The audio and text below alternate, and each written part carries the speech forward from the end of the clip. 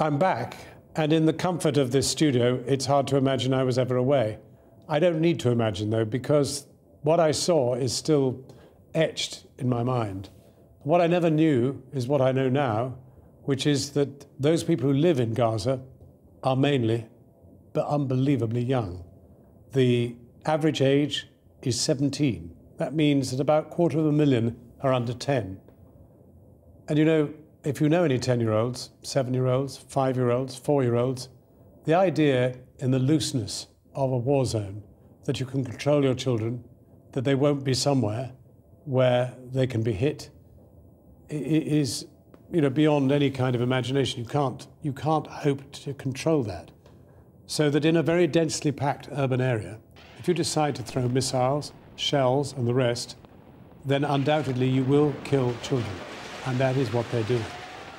There was one specific moment that stood out above all others, and that was penetrating the 3rd floor of the Shifa hospital, one of 2 floors dedicated to children. That's where I met Maha, terribly crippled by shrapnel that had penetrated her spine.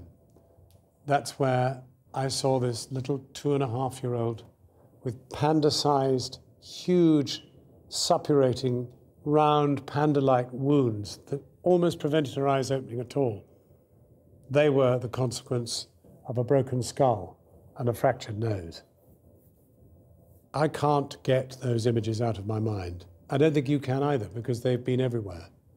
They are the essence of what is happening in Gaza. Now, of course, Hamas, for its part, was throwing rockets into Israel, designed, ideally, as they would put it, to kill Israelis. But of course, Israel, courtesy of American finance, has invented the most brilliant shield, which is keeping absolutely everything out. And that's a big difference. The suffering is amongst the ground troops, mainly 20-year-olds, who go in and get killed. So when I last spoke to the Norwegian doctor who is one of those dealing with the consequences of this bombing, I asked him how many children have been wounded. They've registered 1,310. How many children dead? 166. But that number is growing all the time. That is what makes this something that every one of us has to confront. We have to know that in some way we actually share some responsibility for those deaths, because for us it is no priority whatever to stop it. Our United Nations, our government, our world is not that interested. The fact that you're watching this, that you've chosen to watch it, means that you're actually motivated to do something. And that, in the end, is the greatest hope the people in Gaza have. We cannot let it go on.